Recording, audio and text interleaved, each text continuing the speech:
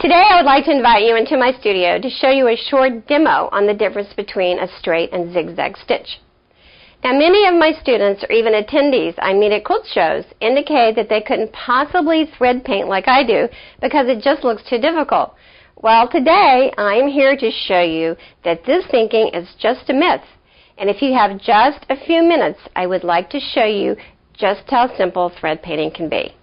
Now, I have to admit, the finished product can look like it was difficult to do. But if you will just follow the few short steps I'm about to show you, then you too will be master of thread painting in no time at all. So let's not waste any more time and let's get going. The only stitches that you use in thread painting are a straight or a zigzag stitch. Now, the look of the straight stitch remains the same no matter how you rotate the hoop or in what relationship you are to the hoop. And I'm going to show you exactly what I'm talking about in just a few minutes. You can turn the hoop 360 degrees with a straight stitch and you'll get the same look. Now, with a zigzag stitch, you can vary the width of the stitch and you can get different looks just by varying that width.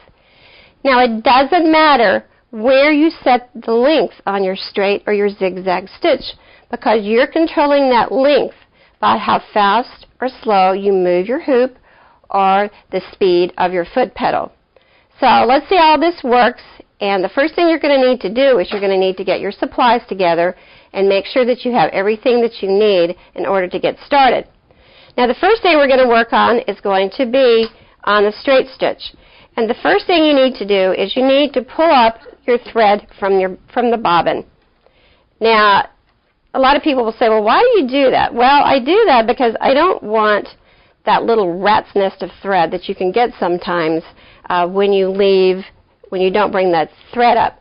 Now, I will tell you that those of you that do have an automatic thread cutter, that once it cuts the thread, it may cut it so short that you can no longer pull your thread to the top, and that's okay. So what I'm going to do with a straight stitch is I'm going to take a few stitches to secure my stitch. Now, if you have a needle up, needle down, this is a really good time to use it because what that needle is going to do, it's going to hold my hoop in place while I cut my thread here. So what I'm going to do is I'm going to move the hoop north to south. Now remember, I'm working with a straight stitch, and as long as I move this hoop north to south, I get this look right here.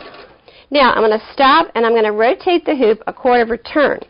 And I'm going to move the hoop east to west this time instead of north to south. I still get the same look no matter where the hoop is in relationship to me or how I turn the hoop. Now I'm going back north or south again.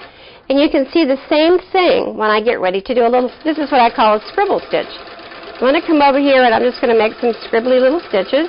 I'm going to stop, rotate a quarter of a turn. I'm going to come over here and I'm going to make some other little scribbly stitches. And you get the same look no matter what when you've got a straight stitch.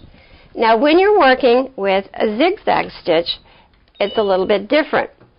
Now, again, I'm going to pull my thread to the top and hopefully it'll come up here. Yeah, there we go. Now, let's assume for purposes of discussion that the feed dog's up. And we all know that the feed dogs are going to be down when you're in free motion.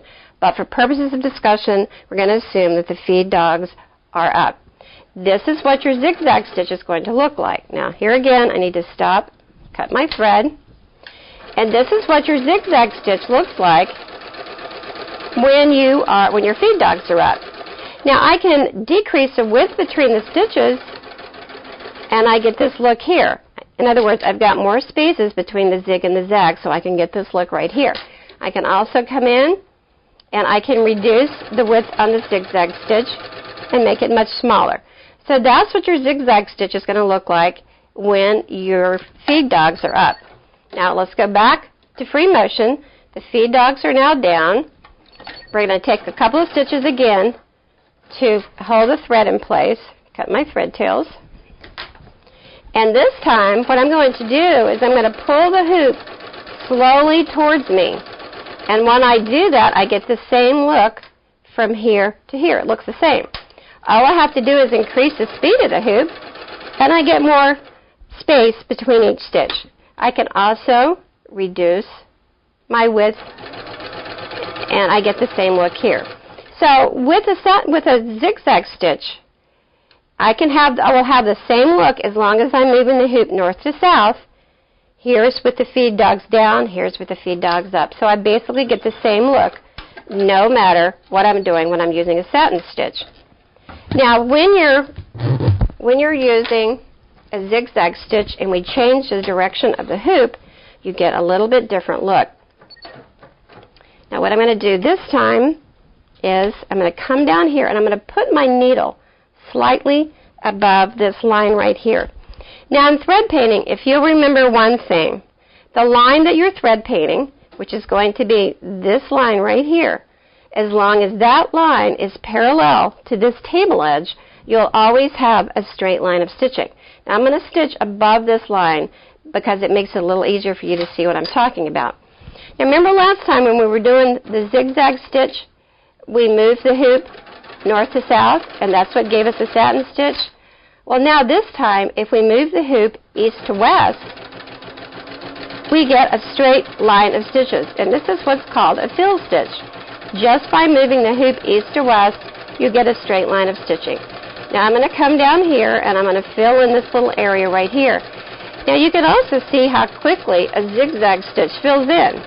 It didn't take me any time at all to fill in that area right there.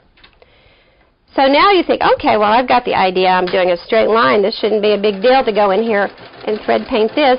What if I have a line that changes direction on me? Okay, not a problem. We're going to come up here, and this time I'm going to stitch again. I'm going to thread paint right above that line. Take a couple of stitches to anchor my stitches, and cut my thread. Now, remember the line that I'm thread painting, the only area, and don't do this at home, I'm just doing this so I can show you what I'm talking about. You see this little area right here between my presser foot? That's the only area that I'm concerned about when I thread paint, is I'm keeping that line parallel to me. Now when I get over here to where the line starts curving up, I'm going to stop and I'm going to rotate my hoop. If I need to bring the width down a little bit, I'm going to do that so I can successfully make this turn.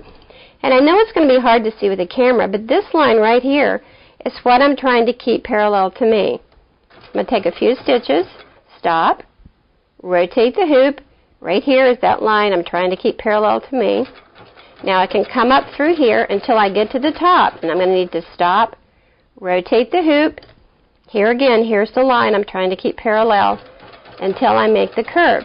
Now I have a straight line again, so we're pretty easy here on the straight line. I'm going to get to the other end, rotate, again, got to keep that line parallel to me. And I'm going to come down here, and all I'm going to do is keep moving the hoop. And I have successfully completed this line. Now I can make a circle with a zigzag stitch as long as my stitch width is narrow enough. So again, the one thing that you have to remember, the line that you're thread painting, as long as it's parallel to you, you'll have a straight line of stitches. Now that you've seen the demo, take a few minutes to practice, and you too will begin to understand how simple thread painting can be. Now, many of my students remark that I must have practiced for years to achieve the quality of work on my quilts. Well, that's just not so. It only takes a little bit of practice to actually get good at this. It's like anything else. Whether you're in quilting or in life, the more you do, the better you get at it. I want to thank you for spending a few minutes with me today, but as a reminder, don't forget to print out the PDF documents that accompany this workshop. Also, the we being my husband, who is manning 2 cameras, and myself, have tried to produce the video as professional as possible. However, making videos is not our profession, and there may have been a few oops and a few faux pas here and there.